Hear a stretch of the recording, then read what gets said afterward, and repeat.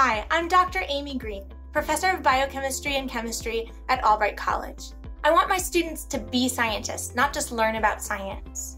When COVID-19 disrupted our world, I wanted my students to be able to process this as scientists. So we've been studying the latest research on the chemical structure of the coronavirus and the drugs that are used to treat it.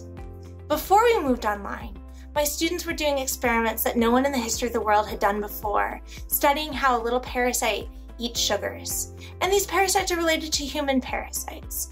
So my students, even in undergraduate laboratories, have had opportunities to be scientists and make discoveries, not just learn about science.